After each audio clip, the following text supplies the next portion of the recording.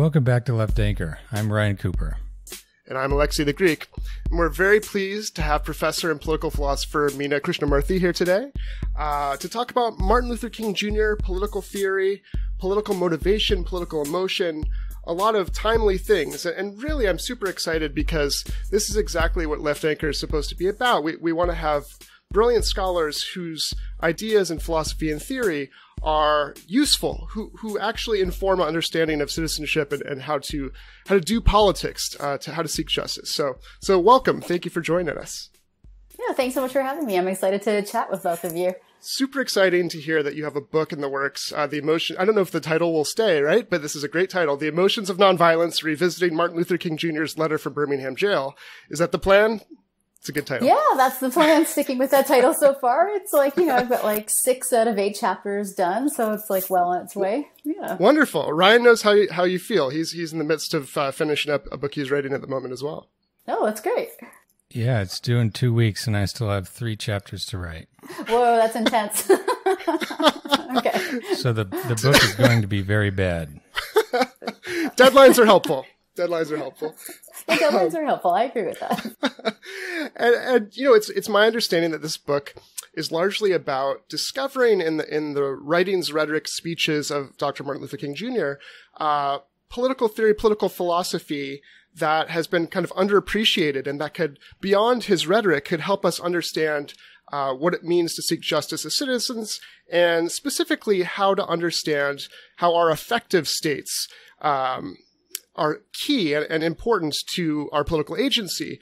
So the article that we read, parenthetical, White Tyranny and the Democratic Value of Distrust, seems like a good place to start because it seems very much to dive into the questions of how do the people seek to overcome oppression and how do they get activated and motivated, and what role does their affective state and the tactics to change that state play into both their understanding of what's possible and whether they should or shouldn't act. Is that a good intro?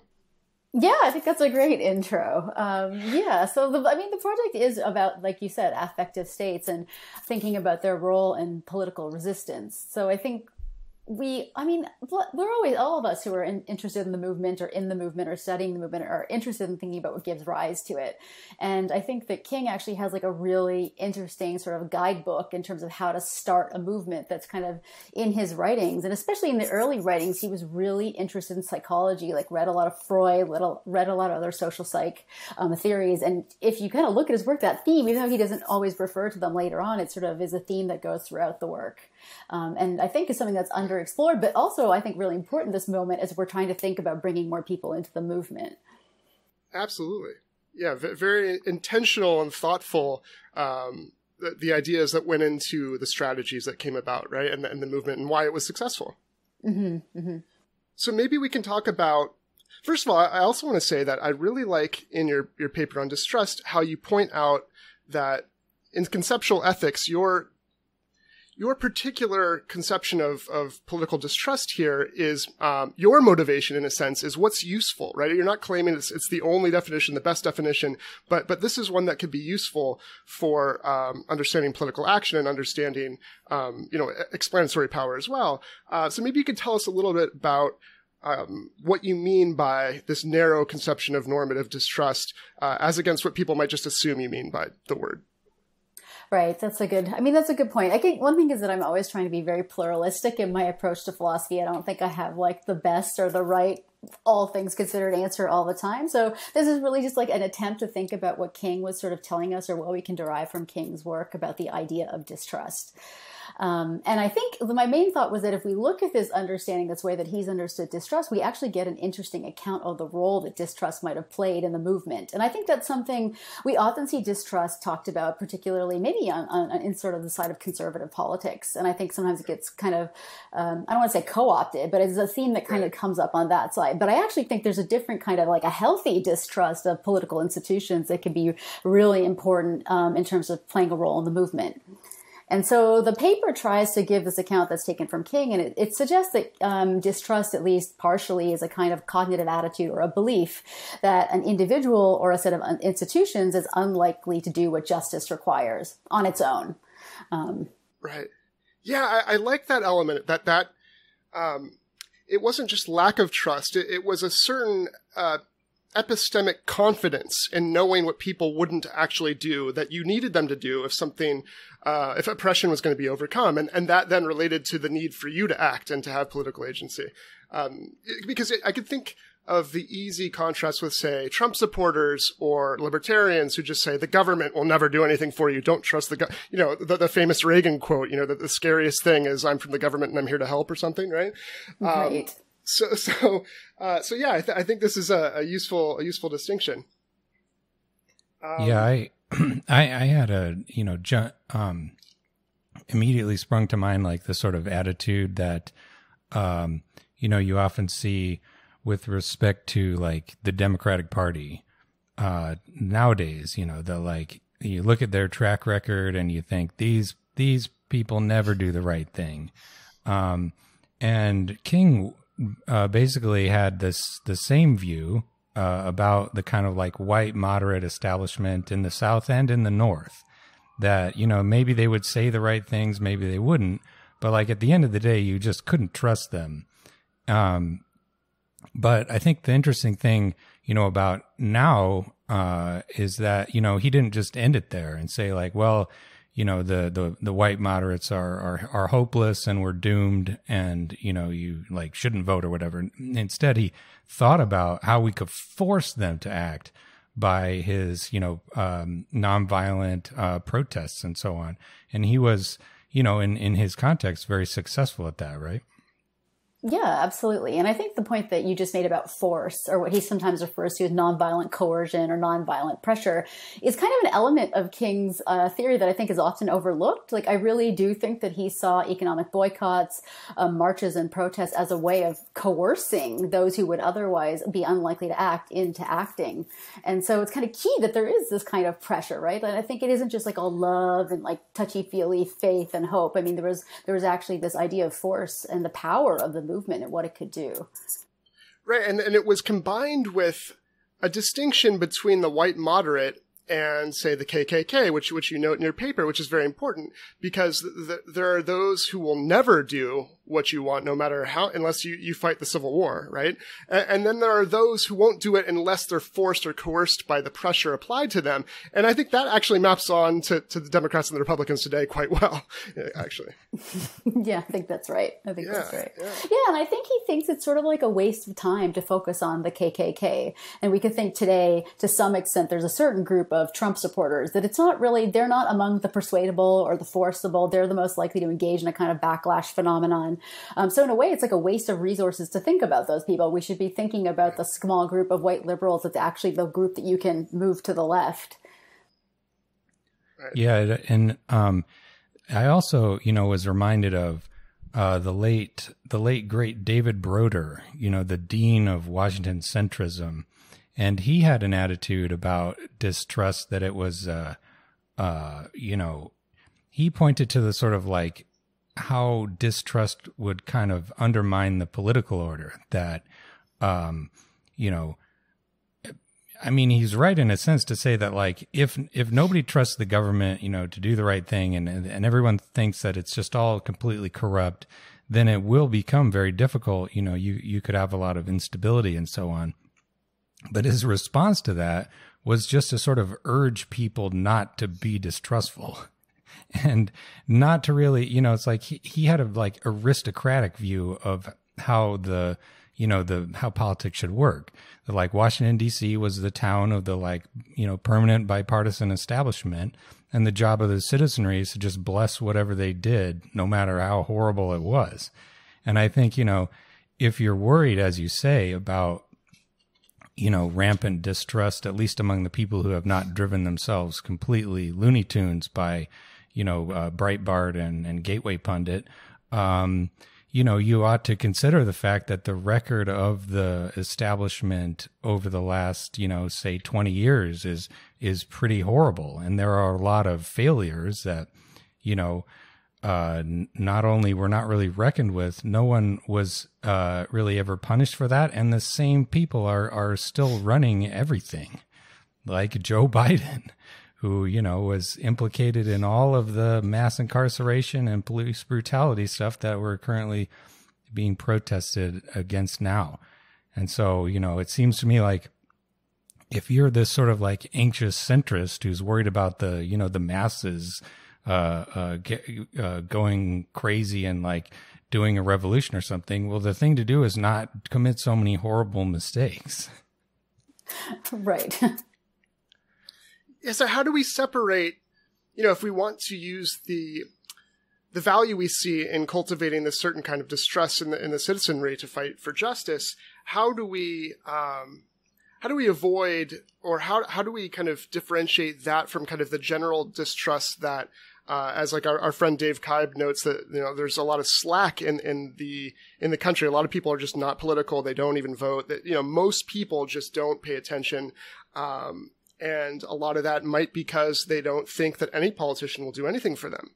So that seems to be a certain kind of distrust that doesn't motivate at all. Is there a way to understand why sometimes distrust motivates and sometimes it does not? Yeah, so I think in a sense, the argument that I presented in the first piece is kind of incomplete, which is why the book's happening and why some other papers are happening. Because I think in a way, the thing that I've been arguing now is that distrust has to be complemented by a certain kind of faith. You might call it a faith in humanity, or a democratic faith in the people and their abilities and their power. And particularly, I think, I've been arguing that King himself really has faith in the abilities of Black people, the racially oppressed, to put pressure on those who can be pressured in the right direction. And I think if you didn't believe in that and the faith in the people and in sort of racialized minorities in particular, then you wouldn't have any hope that things could be different. So I do think that that's kind of a key component. And I think the other thing for King is that he also believes in the value of non-electoral politics. Like voting isn't the be-all, end-all of democracy. And one of the things in the paper on white tyranny that I kind of suggest is that actually, protest is a really important piece and part of the package of the democratic rights that citizens have, in part because it can act as an additional check. So when voting is going wrong, when you can't have your voice heard through regular voting processes, what do? Well, you turn to the streets. So I think that's an important part too. Biden, because there is this debate about whether people should vote for Biden or not. And one view is like, obviously Biden is better than Trump. And another is also just like electoral politics isn't the be all end all of democracy. And there's a lot of work to be done at the grassroots level. Right.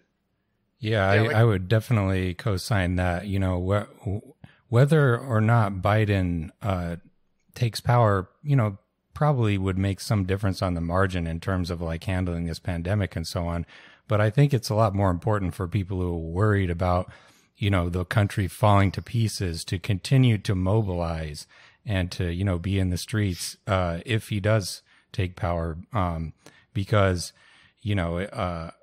voting it's simple and easy, practically pointless and literally pointless in most states because they're not competitive partisan wise. And so, you going out to, do some kind of organization or union drive or protest for, Black Lives Matter and so on is probably 1 million times more effective than voting. Not to say that voting is always pointless, but that, like the whole thing it matters. And especially in terms of individuals, it matters a lot more to that kind of direct action stuff, I think. And maybe to the extent that electoral politics matters, it can help us put in those if Biden's not the white moderate, nobody is, right? Like,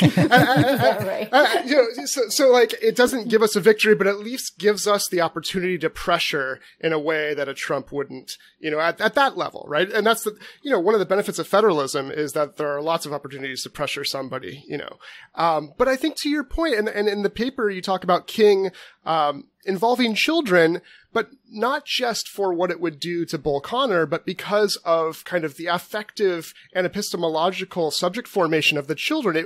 It actually, I think, gives people hope to be in the streets. Like it forms that faith that you have because you have the solidarity, perhaps because you have that feeling like you're doing something, maybe? I don't know. What are your thoughts on how that works? Yeah, that's a great question. I've been thinking a bit about it, partly because I was rereading Why We Can't Wait. And what's fascinating in that book is it sort of begins, the introduction begins sort of looking at the movement through the eyes of a little Black boy and a little Black girl. And it kind of ends with the discussion of children.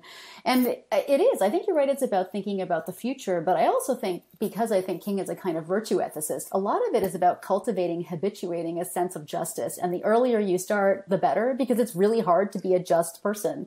And so taking kids out on the street, especially again, if he believes that the racially oppressed are kind of going to be the kind of root of democratic change, then we better start inculcating these habits in racialized minorities early. And so I think for him, it's about cultivating that ethos and those habits. It's a kind of education. But I think you're right also, even hope is something that I think in a way has to be cultivated in faith, and being part of the movement is a way to do that. Right. It reminds me so many of the Obama kind of slogans are applicable. The fierce urgency of now that he appropriated from Dr. King, and we are the ones we've been waiting for. But what he didn't say is also, I'm the opposition. You need to push me. And then Black Lives Matter, of course, though, did just that. They didn't trust Obama and his administration. Right. Mm-hmm. Mm-hmm. So and in a way, too, I think the thought, too, is in pushing Obama in particular, is there was a kind of faith that maybe, at least a small amount of faith, that maybe he would actually listen, right? If there was anybody to appeal to and to push, maybe this is the person. So I don't think it's an accident that, BLM really starts during that time. It seems like it makes complete sense. And then in some sense dies down a little, right, at the beginning of the Trump administration. Instead, we see the women's movement, really start to take off at that point. Right. Yeah. This maybe raises a question, about, Martin Luther King is, I guess, as close as you get in America to a sort of secular saint, I guess. And, his kind of popularized image is all about, being against discrimination as such. And, over the past, they call it the Great Awakening. Kind of white liberals have moved dramatically to the left on questions of racial injustice specifically. In fact, on some questions, they're to the left of African Americans. And that, that's a pretty encouraging development on its own terms. But it also, raises the question of the rest of kind of Dr. King's political program, and especially towards the end of his life, he was about sort of trying to tie in his racial justice thing with an economic justice, trying to create a poor people's movement of that would include all of the downtrodden broke people of the country, white, black, Latino, or otherwise. And that ran into much more stiff resistance than his civil rights stuff. And I think, in the popular mythologies, been largely sort of like stripped out of his kind of history. And so, I wonder what you think in terms of people sort of coming to grasp that element of his thinking and building that into like their sort of, identity, and their personal morality about what needs to be done to address racial injustice, which I would say, of necessity must include some economic components. Yeah, absolutely. And I think actually it's really interesting if you read through the King canon, which is a gigantic opus. The economic plan was there from the beginning. Like he really does talk about wage gaps right from the beginning, access to jobs in general. Obviously, everyone knows about his appeal for fair housing, but that's where he sees a lot of opposition, right, when he moves to Chicago and it has this movement. In fact, he says later, right, that's actually the most fierce opposition that he faced was from the white moderates in the North. So I think, by that time becomes really disillusioned, especially around economic rights. So his freedom plan, which, was he basically wanted to ensure a kind of like a Marshall Plan, right? In some sense, a domestic Marshall Plan with a basic income for Americans was part of the plan. But I think the economic agenda was always there. And I think you're right that it's something that's been lost. But I do think it's something we're seeing being recovered now. A lot of people who are working on King are thinking about the economic elements of his project. And I think that's why, it's amazing to read in terms of rereading his work and some of the arguments he gives for things like basic income. Really was thinking about like automation as one of the main reasons, right? And now as we're seeing with COVID, so many people who don't have access to jobs, it's a new kind of reason to say, well, what's going to lead people to unemployment? Why wouldn't we have a basic income that will supplement, whatever other income they might be making? It seems like those questions are just as live as they were then in a different way. Yeah, Andrew Yang, eat your heart out. That's right. That's right. Of course, the point though for him is that it wouldn't just be a basic income, right? It'd be lots of other things. So I think it's important when we talk about basic, at least for me, when I talk about basic income, it's one component of a broader program that would involve many other things. Yeah, definitely. I think people don't appreciate how integral and synthetic a thinker King was, and how he diagnosed the problems as interconnected, racism, imperialism, and capitalism, frankly. And he's a student of Marx, right, and had a lot to offer.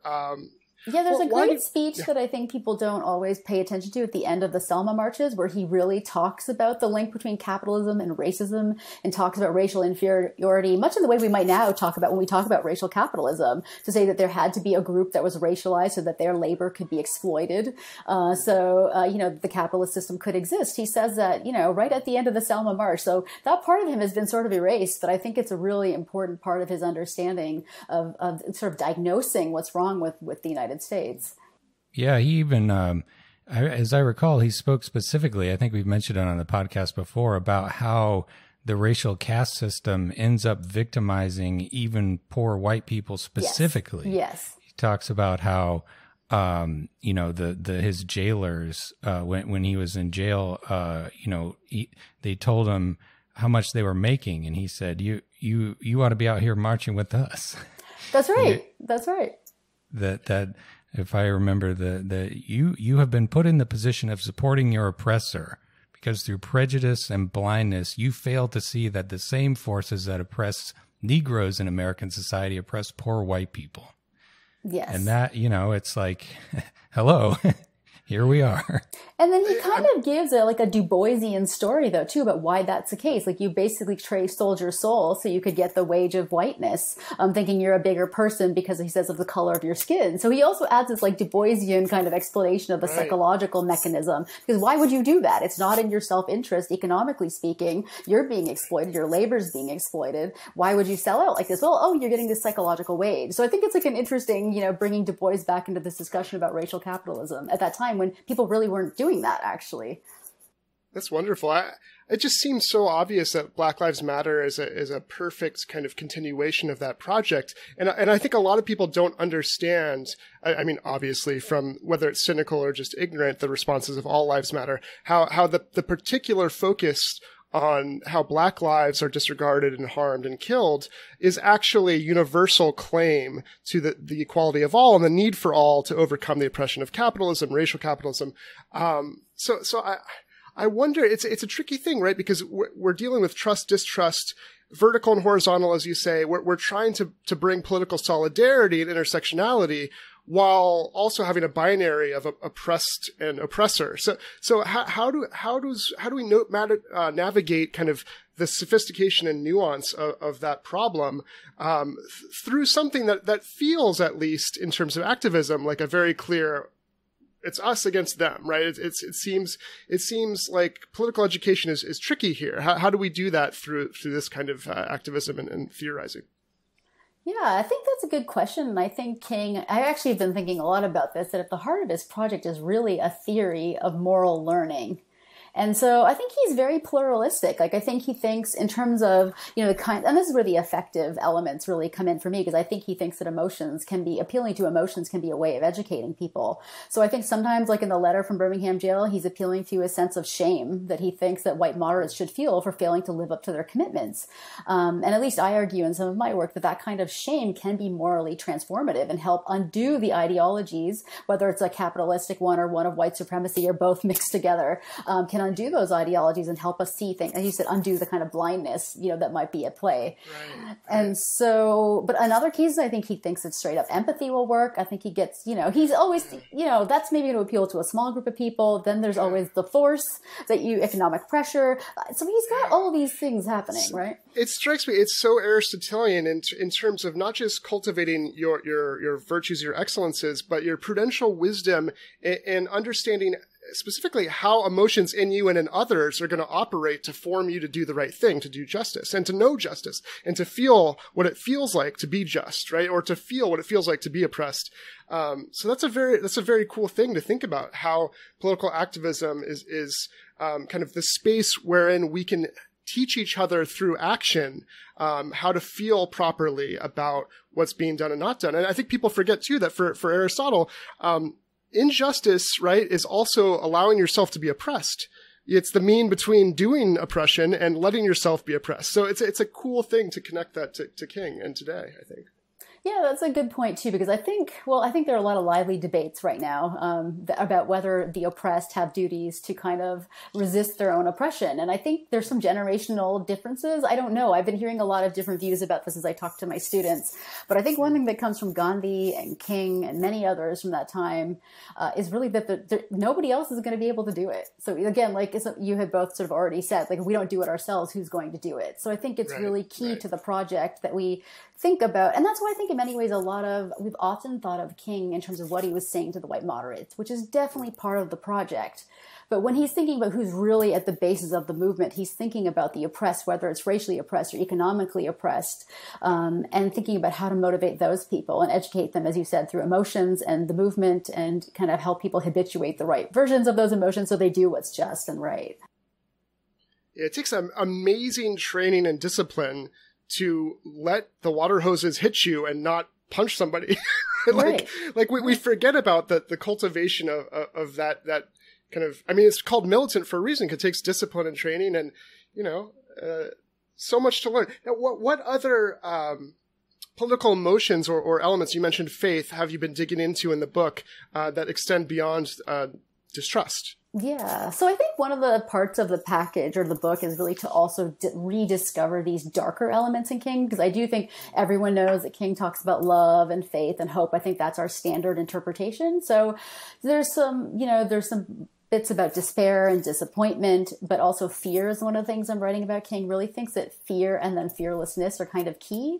So there's a legitimate fear that Black Americans have that if they go and take to the streets, that there's going to be reprisal, whether it's being lynched, in the middle of the night or being fired from your job in the morning. And so that's a legitimate, warranted fear. But he believes at the same time that that kind of warning system is evolutionarily useful and it's self-protective. But it can also, he thinks, be turned into something innovative. So he says that a fear, like we create all these we're scared. Fear of the dark, he says, is what leads to the creation of electricity. So we don't have to stay in the dark anymore. So if we channel fear into the right direction, he thinks it can be creative and constructive. And part of being courageous or fearlessness is still being scared, right? But standing up to that fear. And so part of the question is, how do we motivate that kind of courage among the oppressed to stand up against stand for what they believe in, but stand up against what they're scared of. And so I think it's a really interesting diagnosis, like that he is thinking about fear, because it's something he definitely felt when his house is being bombed. He's getting death threats. That leads him into a bit of a tailspin of despair at moments where he thinks about leaving the movement. And then, something pulls him out of it, which is his faith in Black people, some of the elderly women who are walking down the streets along with him, as well as obviously his religious faith, faith in God. I have maybe a bit of a related question, I suppose. The thing that stands out about Martin Luther King today is that he was such a central figure. He was this like kind of face of the movement, for lack of a better word. I mean, there are a lot of other people involved, of course, but that's one thing that really seems like a big difference with the movement today. The Black Lives Matter thing is pretty amorphous and doesn't have a whole lot of structure to it. And there have been, some people who kind of, have like come out of it, but then, some of them turn out to just be like grifters, trying to build their personal brand and so on. And, what do you suppose was the role of King in terms of a leader, and whether or not that, someone like that would be useful or necessary in terms of like catalyzing, mass movements today, to keep going beyond where they have, admittedly considerable accomplishment so far, but to keep that pressure going. Yeah, so I have been thinking a lot about this because I think in many ways it's good to, in terms of branding, everything we know now about branding, like having a brand, and King was definitely a brand that people could identify with, challenge stereotypes, met all the mandates of respectability politics in a lot of ways of the time. So and I can see that playing a role, but one thing that King himself says is that in the movement, one of the things we're trying to do is create the kind of relationships that we want to see in our future utopia, in our democracy. And I think one of the things that we're getting from BLM, which is a movement originally, that comes from Black queer women, and we think about as an outgrowth, I think of it in a way as an outgrowth of Occupy, is you get a sort of movement that doesn't want a hierarchy. And part of what, these movements are trying to create is a society of equals where there isn't some one leader or one representative. So I think morally that ideal makes a lot of sense, that we want a sense of equality to characterize the movement at every level. But I think the part of me that's really into the social sciences and thinks a lot about motivation, I can see the power of having like a brand name, a leader. But maybe BLM, Black Lives Matter, as a slogan, does a lot of what, maybe that is the brand name and that is the thing that people kind of associate with. Maybe we're thinking about new ways in the face of social media to kind of have a face for the movement that's faceless in a way, right? And of course, we galvanize around George Floyd. And so other, people who aren't leaders become kind of the faces of the movement. And maybe that's a good thing because it draws our attention back to the people rather than some figurehead. So I think there's a lot of intelligence behind these decisions that are being made. I know that I've been in rooms with conversations with organizers about these. I know these questions, and I know that many people across the country are talking about these things. And so I think the choices they're making, to me, are very experimental. I think we're in a different wave of the civil rights. We think of the civil rights movement as a long arc. We're in a different wave. And I think it's really important to the movement that we at least try out and see what it's like to not have a leader and see how much can be done. Yeah, I also, it's interesting. One conscious reason that I've heard makes a lot of sense too, specifically with the history of Black radicals, is that Black leaders get assassinated. Right. And if you don't know what home they're in, you can't kill Fred Hampton. If you don't know who the leader is, you can't chop off the head. Right. And so there's something talk about the dark part of the human soul. Something about that maybe also goes with empowering whoever is in your local area to feel like you're the leader there. You take some responsibility. But you're right. I think innovation is necessary here. We're trying to push things forward and maybe try new ways. But we also have leaders that aren't specifically Black Lives Matter leaders, like Angela Davis, right? Ruth Gilmore Wilson, lots of different leaders that we can draw upon. And so, yeah, maybe there are trade-offs.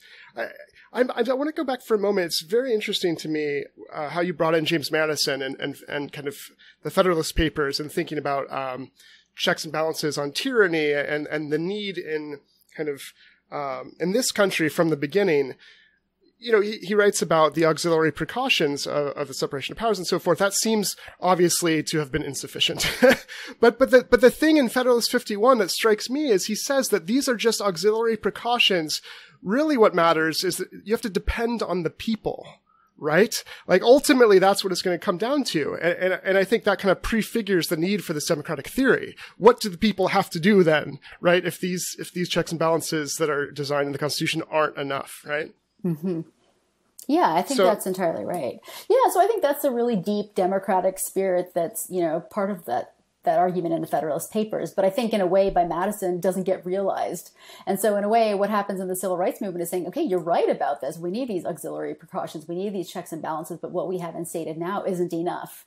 And that's why we need the Voting Rights Act, for example. We need other ways to make sure that the democratic voice is heard. We need to be able to take to the streets and challenge the injunctions that are being against demonstrations that are being laid out and so on. So I think that's right. So I think the argument that I wanted to make was the Madisonian picture is right, but it's just incomplete in the form that it takes. And we relearn, I think, with every generation, there's always going to be an imperfection that has to be challenged. So every generation, we're just going to go through this and figure out what isn't working yet and hopefully try to fix it. Yeah, it strikes me, I'm fairly skeptical of the actual design of the Madisonian separation of powers. It seems like in the United States, in the current moment at least, it's made it like just impossible to do anything, like impossible to pass legislation.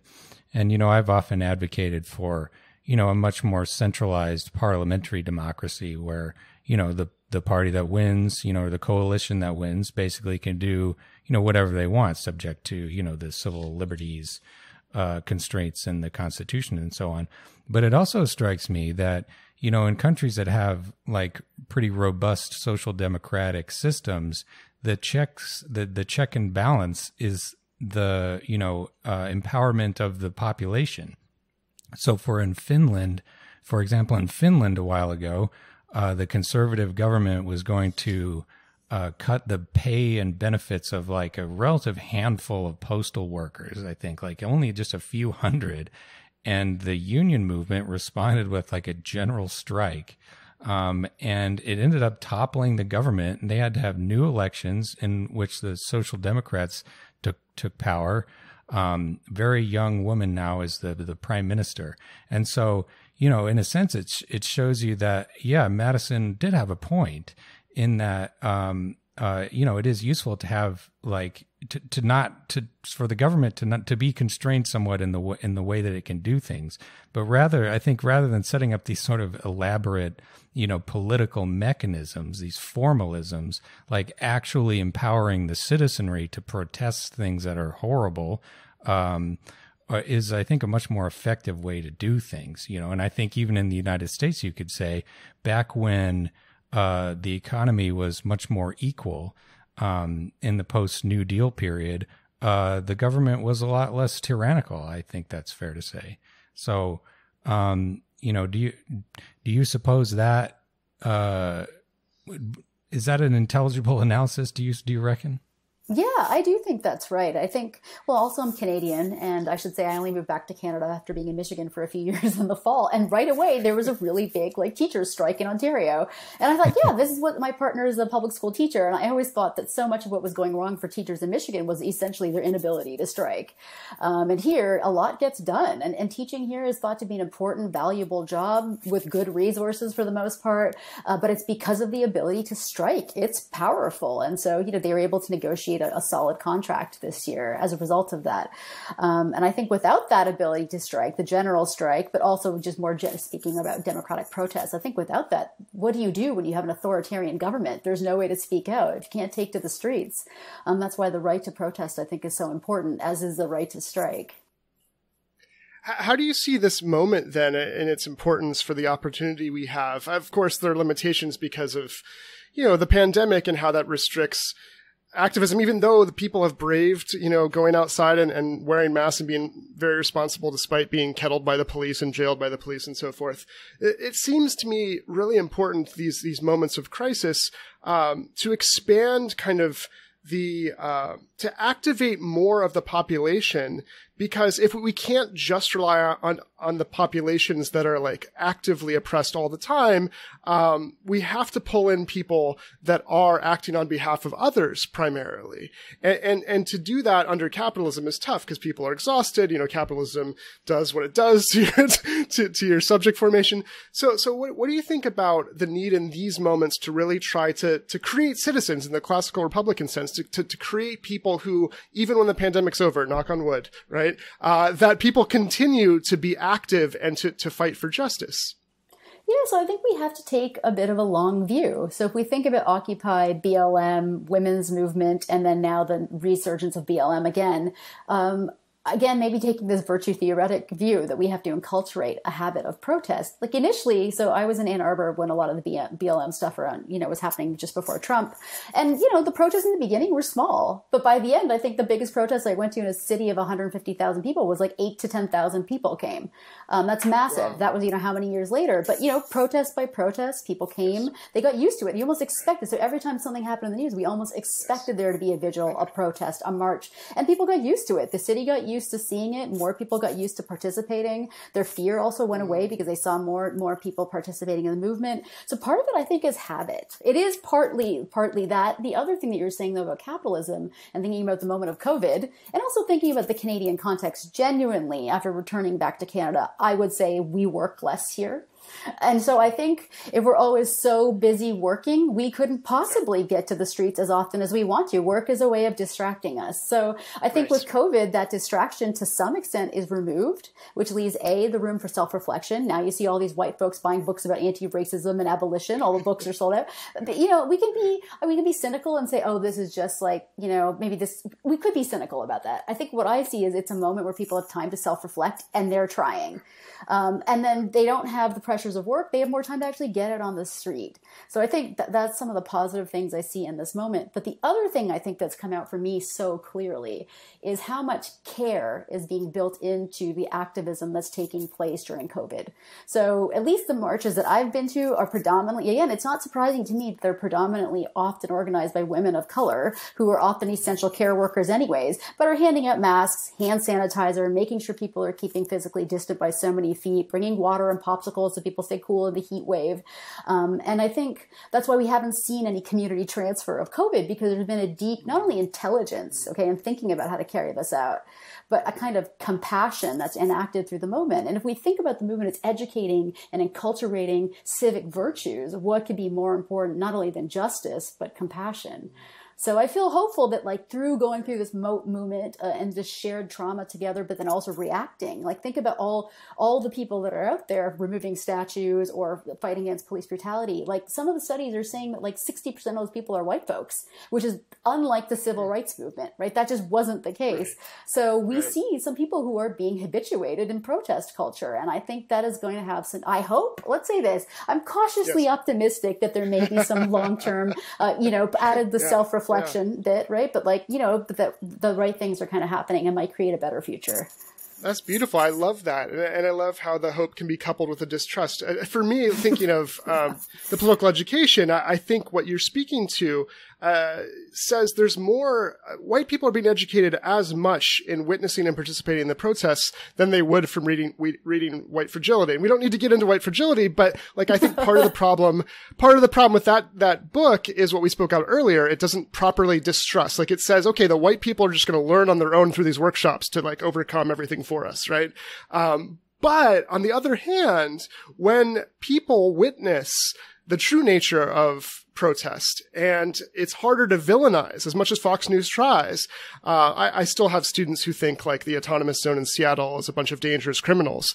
But I think over time, you just can't believe that anymore because you see that it's not that it's the mutual aid that you spoke of and so forth. So this is a kind of, it's almost like inculcating against the ability of ignorance and fear to kind of, have that buffer against truth and justice. Over time, we're kind of tearing down those walls of ignorance because you just can't have that cognitive dissonance anymore. I think that's my hope. I think in the most optimistic moments, I think that's what's happening. And I think the other thing that's important, and this is a little response to the white fragility stuff, which I won't let take us down the wrong path too much. But I think one thing for King is he talks about self-transformation as being a basis for structural transformation. He talks about that in the Trumpet of Consciousness, which is the conscience. This is the last speech he gave before he was assassinated. One of them anyways. And I think that's a really important key part. So we can talk about the cognitive mechanisms that lead to white ignorance. I'm really interested in that phenomenon, but the point is then to kind of attack those so that it then leads to institutional change, because without that, we don't get the long lasting change. And we know the biases, prejudices, they're all going to creep back up. So you need something to kind of protect against that, which is why King believes that there has to be institutional change as well. That's the part that I just feel like white fragility doesn't get at. It's the important the political elements that are key to sort of societal transformation. Right. Yeah, it's comparatively easy to, promise to sort of scourge yourself enough with the cat of nine tails so that you're not, you no longer have any racist thoughts, but it's harder to think, well, I guess I'm just going to have to raise my taxes a lot to, fund Medicare for all or, some kind of, wealth transfer. And, that's where I would say, where you find out how real the commitment really is. It's easy to say you changed your own mind, but, until you actually put that into some kind of concrete practice, it's at that point still theoretical. I think that's really important. I mean, Well, for two reasons. One, I just think that sacrifice, so we're talking about citizenship and education and virtues, one of the most important democratic virtues is the ability to make sacrifices. That's part of being a democracy. We have to give up some of the money we make and pay our taxes so that we can help people who are vulnerable. That's an important commitment that we should share as being part of a democratic society. But that again is something that's really difficult to do. But again, I hope could be enculturated. Like these are beginning steps by showing up on the streets. It's a way of kind of cultivating the virtue of self-sacrifice. But importantly, I think too, it's a basis for rebuilding trust in a society where there isn't the trust of fellow citizens. So we have a legacy of enslaving people. We have capitalism, heteropatriarchy. There's a lot of distrust on a lot of different levels. But one way to start rebuilding is to sort of make sacrifices and show people that you're genuinely committed to the things that you say you're committed to. That's interesting that balance, in your footnotes, you say you didn't get into how to balance trust versus distrust, but we can talk about that now. And it occurs to me that you're speaking to the horizontal trust, the political solidarity, as against the vertical distrust. And when you think of something like abolishing policing or abolishing the carceral state, that's kind of the political imagination that you need, the ability to think, okay, I don't trust the state to properly deal with these social problems. In fact, they seem to be causing a lot of the social harms. But that means at the same time, all the more I need to trust my fellow people, right, to deal with these things and to help, be bystander justice and so forth, and restorative justice. So those seem really inextricably linked in a certain kind of way. Yeah, I think that's right. So I have this follow-up piece that's on sort of faithful distrust, and that's kind of the thing that I'm arguing, that we can rebuild trust, and maybe then we can kind of collectively express our distrust of those institutions in the hopes of reforming and changing them. But it's important to have that trust between the people, because without the people and without the trust there, you can't have like the solidarity that's needed to enact political change. So I think the way that you summarize it is a good way. I think that's a good way to talk about it. Yeah, we're in an exceptionally difficult place where like every institution is failing, and yet the only way forward is to, sort of double down on a kind of broad, solidarity with all of our fellow citizens, maybe even including the loopy ones.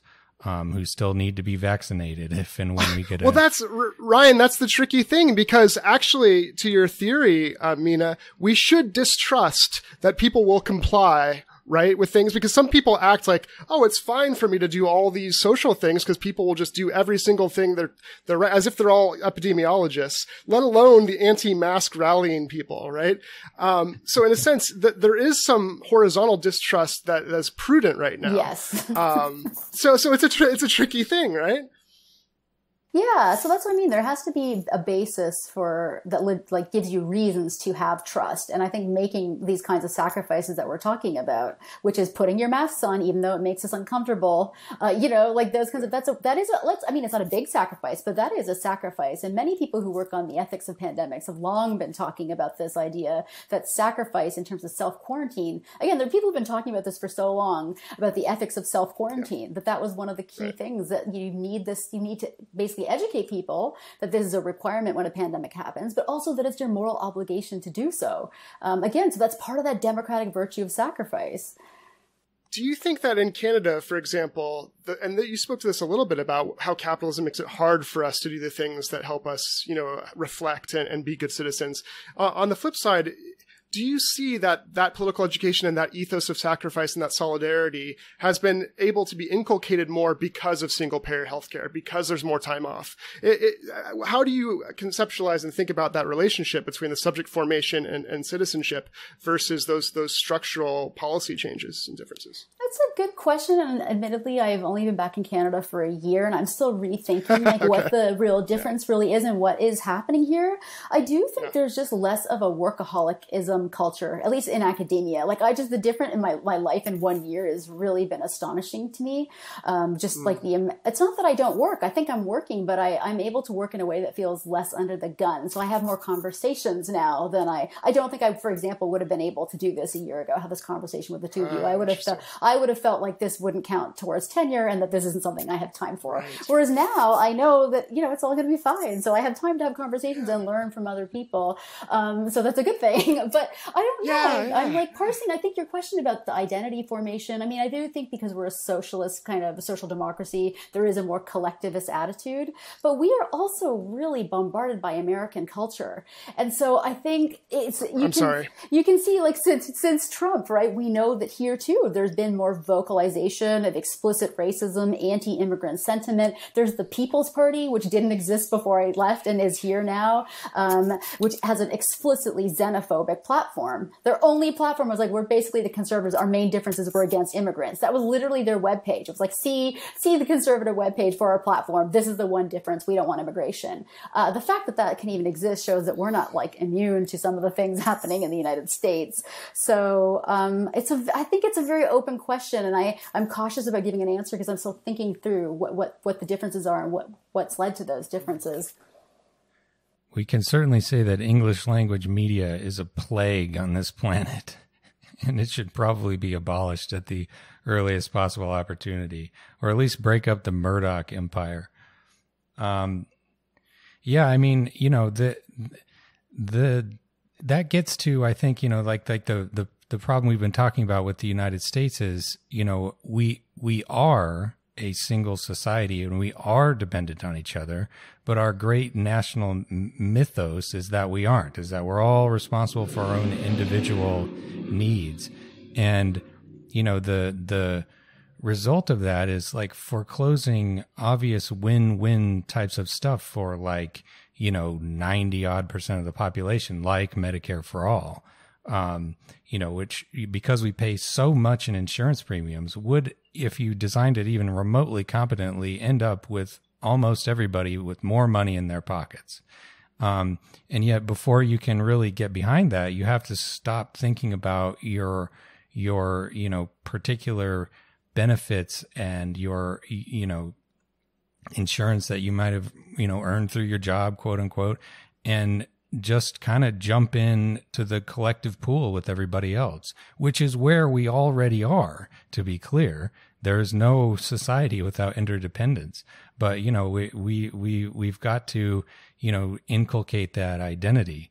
And I will say, having listened to a lot of Martin Luther King's speeches and read a bunch of his stuff, I think that his work is some of the most powerful in articulating that fact that, that we are helplessly in this together, whether we like it or not.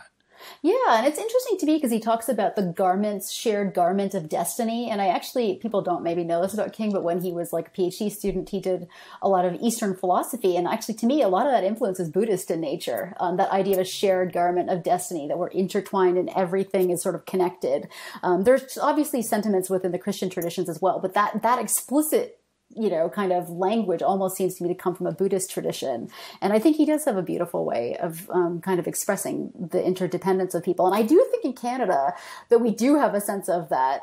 And, there was this, I'm sure both of you already know, but right when one of those UN reporters from the development program came to the US and was looking at poverty and interviewing people, one of the things that came in the report that was in all these articles in The Guardian and the BBC was that, he found that of all the different places he had traveled and people he had talked to, Americans were the most individualist and believed in a meritocracy so deeply that they couldn't really comprehend the idea of helping one another. But that person doesn't deserve it. They didn't work hard enough. They're not entitled. That kind of sentiment. And then the reporter sort of said that this he felt was at the heart of inequality in the United States. This individualist, meritocratic ideology is really at the heart of so many of the inequalities in the United States.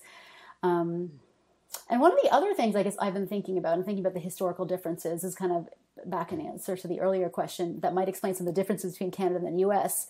I think taxation is one of the biggest differences and the views and beliefs around taxation, right? So given that the United States sort of originated in this idea that taxation is coercion and didn't want to pay it to sort of the British Empire, we didn't really do that in Canada, right? We didn't have this like anti-taxation movement. We don't have a strong anti-tax sentiment in Canada. People here pay their taxes. They see it as part of their collective duty to help one another and ensure mutual aid and social programs and so on. So it goes back to this idea of individualism, meritocracy, democracy, but also freedom, liberty, and the particular way that Americans have interpreted liberty and coercion is freedom from taxation. You just don't see that kind of notion of liberty at play in other countries. And I actually think that's really key. It's one of the key things to understanding the differences between Canada and the United States and its views about social programs and socialism. No, it's unfortunate. I think there's a way to read the history differently that's been lost because it's taxation without representation. So really, you could think that the problem was not that the taxation was there, but that the people weren't heard and their interests weren't served, actually, which is like the key to what we're talking about. You need to pressure and fight and struggle, right, to make the representatives actually serve the interests of the people. But part of the propaganda that lets that just not happen is this brainwashing that licenses liberty, that like wearing a mask is tyranny, that, you know, exactly. Right. Like giving me free healthcare is tyranny. It's just so quite a project of political education we have on our hands here. When you know, white is black and up is down, it's quite a thing. So I think the hope that you speak of is very important because it does. I think a lot of us in this time during a pandemic are super depressed when we think, wait a minute, even now you don't see the problems with capitalism and the need for solidarity. Even now, like, you know, we see what Congress did with trillions of dollars in the States, right, to keep liquidity going for the banks. And they give us just one check. You know, by the way, Canada, didn't you get a check every month for what, 2,000 Canadian dollars? Is that right? Yeah. So as if you've made $5,000 in the last, I guess, 6 months before COVID hit, you're eligible for a $2,000 check a month. And they've just extended it, you know, for another 7 or 8 weeks. That's right. I mean, I think in terms of the hope, just like going back to the notion of hope, I mean, if it's true that 60% of the protesters in New York City and Washington, you know, were white folks, people, and we sort of talked about earlier about how views of the, maybe the millennials are shifting leftwards. I mean, maybe we are starting to see that people are seeing in this moment that capitalism is screwing everybody. And maybe we're talking about a bunch of kids who are going to graduate from college. There aren't going to be any jobs. They don't have any health care. They're living with their parents and there are no jobs. I think that group of people is seeing that it's not working. And we are seeing, I think, to some extent, both on the left and even the right, some acknowledgement that incarceration isn't working, not just for racialized minorities, but white folks too, right? That's not the way you deal with drug addiction. That doesn't work for anybody. So I do kind of feel like there is a growing acknowledgement around some of these issues. The question is how far it will go. And one of the things that King is exceedingly careful about in every point of his writing is a backlash. He's often talking about the white backlash because he's talking about racial segregation, but we can think about the conservative or the pro-capitalist backlash, or, you know, and the white backlash as well, that we have to be ready for that. So there are these moments of progress, but we also need to stand careful and ready for the fact that there will be a backlash. It could come in the form of re-electing Trump. As a Canadian, frankly, it wouldn't surprise me. Americans are very surprised about Trump's election in the first place. Canadians were not. So, you know, it could be that, but we need to be ready for that. And then the point about keeping the movement and like the momentum going, even if things do get despairing, we have to think about how to keep all of this going. And I think that's really the project to think about. And is it what do we need to cultivate? What would King tell us? Is it the proper amount of distrust? Maybe Canadians distrusted our electoral system more than we did. And if we had a little more distrust, we would have fought to you know, defeat Trump originally. What is it, do you think, that the body politic needs to guard against that backlash and guard against those powers? Well, I think it's interesting because I do think there's a kind of distrust that Americans need, generally speaking, which is a kind of self-distrust. There's a belief in American exceptionalism, American superiority. Americans, as we're seeing now, I mean, Trump has believed in the rise of the American empire this whole time, despite the fact that to everybody else, it's been obvious that it's crumbling. And so I think that there needs to be a kind of self-distrust, which is that maybe, you know, kind of humility. We might just talk about this as a sense of humility, that we're not perfect. We're as we were saying earlier, a failed state or a failing state. And keeping that in mind, that there isn't something that's going to save us. Again, that there's, and maybe not even ourselves. Like, we have to work really hard to put ourselves in a position to save ourselves and to keep working at that. But that's a project that's continuous and ongoing. Right. The two slogans were "Make America Great Again" and "America is already great." Yeah. Right. Right. Oh, geez. Yeah. And maybe, you know, it is an opportunity to recognize finally that there is no freedom without government, without collective, you know, controls and operations, without collective programs like social insurance. And just a baseline of administrative competence. I mean, and that couldn't be more obvious today. What's freedom? Well, in New Zealand, they're going to sporting events again. And, I would bet that Canada will probably get there relatively soon. People are going to bars. They don't really have any restrictions over there anymore. In Taiwan, they did even better than that. They practically nipped it in the bud, had just a handful of cases. And here we are, stuck at home again. Stuff's closing down, and the places that aren't closing down, people are dying. But, you can't be free if you're dead or if you're permanently disabled from a severe case of COVID. And so I think, it's like the universe is grounding a broken highball glass in our eye sockets. Just be like, no, you fools, you're completely mistaken about everything. And to enjoy that freedom, we have to look out for each other. We have to care for each other, and we have to make sacrifices so that others can benefit and so that we can benefit ourselves selfishly, because there is no other option. Well, that's the point about the garment of shared destiny. In the case of COVID, it really is so clearly true, right? Our destinies are completely intertwined, and not just within the United States, globally, right? Because we're in a globalized world now. So we have to think about the global public and the vulnerable amongst the global people as well. So there's no I think obviously we need to cultivate that spirit of thinking globally, but also about the most vulnerable. It's almost like there needs to be a global international socialist project to overthrow the evil capitalist forces that oppress everyone everywhere. Well, this has been really wonderful, Meena. I don't know if you have other thoughts that we didn't get to, or we're super excited to read your book. We can't wait. So please do let us know right when that's available to read. But if you have any last thoughts or anything you want to leave us with, feel free to do that as well. No, I think we covered everything. Thanks for talking. It's been great hearing your thoughts as well on these issues. I mean, really important things to keep thinking through. Absolutely. Appreciate you. Thanks again. Okay. Yeah, thank you. And thanks for listening, everybody. See you next time. Hello, everyone. Alexi the Greek here. Hope you enjoyed that episode. Just a friendly reminder that to support the show and also to get access to a number of bonus episodes, you could join us on Patreon, patreon.com/leftanchor. $5 a month gets you a lot of episodes and really, really helps us out. So if that's something you're interested in and you want to show your support, we'd greatly appreciate it. Thanks so much.